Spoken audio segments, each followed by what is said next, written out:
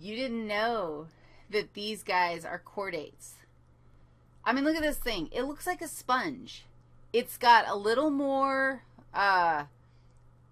definition to its structure than a sponge. I mean, it definitely has tissues. It has different parts in it.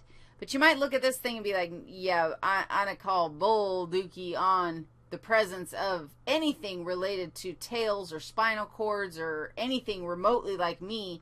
That thing is not my cousin.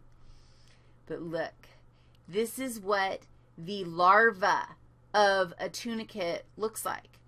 At some stage in its development, it has a post-anal tail. Here's its tail. Inside this tail, it has a notochord, and it has little pharyngeal gill slits up here in its head. What? Wow. So this thing is actually very closely related to you, and we can tell that by its life cycle. We're not going to spend a huge amount of time. They're cool. We have lots of them here on the North Coast.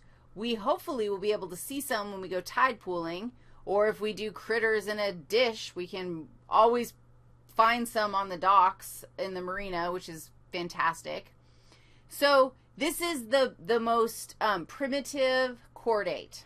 The next one in line is a lancelet, and it's a small little critter, but it probably will look a little more familiar to you.